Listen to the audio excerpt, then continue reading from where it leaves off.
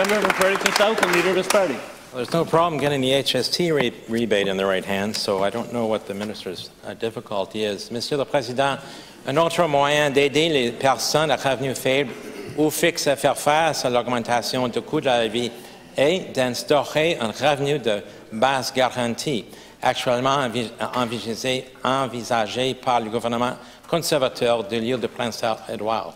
En fait, le professeur Herb Emery a rédigé un rapport pour le gouvernement de l'île du Prince-Édouard sur la manière dont il pourrait mettre en œuvre de manière pratique et efficace un revenu de base garanti dans cette province, ce qui permettrait d'éliminer la grande pauvreté.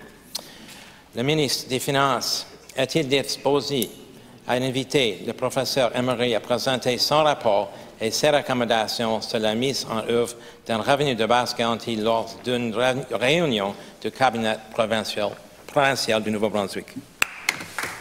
Minister of Finance and Treasury Board. Thank you, Mr. Speaker, and to the member opposite. You know what? I was a person in the past who believed in the guaranteed annual income until I saw what happened during CERB. And that scared me. No, that's what scared me, is that when you're going to give money and people don't have to work for it, then they won't work at all. And that's what we found in CERB. But you know what? Guaranteed annual income also comes with the other side. It is money that is given, but it's given to everybody, and then you claw back other money so they don't maybe get all their CPP, or they don't maybe get a white card anymore, or a number of different services. And that's what the guaranteed annual income is about. It's about giving you guaranteed money along the way, but you don't get all those services that you used to get for free. Okay, it's just as simple as that. And like I said, I used to think, okay, this is a way to go about do it, because CPP works, OAS works.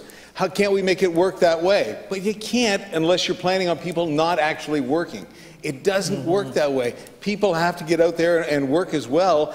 Otherwise, we just get a collapse, which we had in part because of the CERB. Because of the CERB, we had that in part, Mr. Speaker.